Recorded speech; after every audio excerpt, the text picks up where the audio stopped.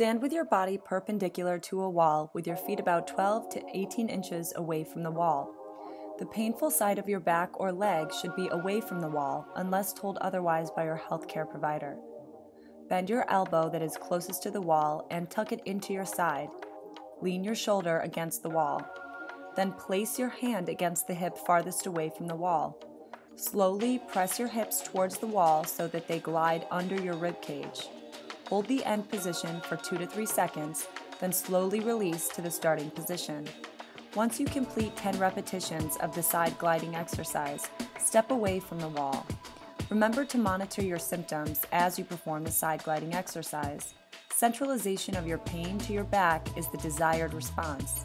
If your pain is decreasing in your leg and thigh but increasing in your low back, continue with the side gliding exercise.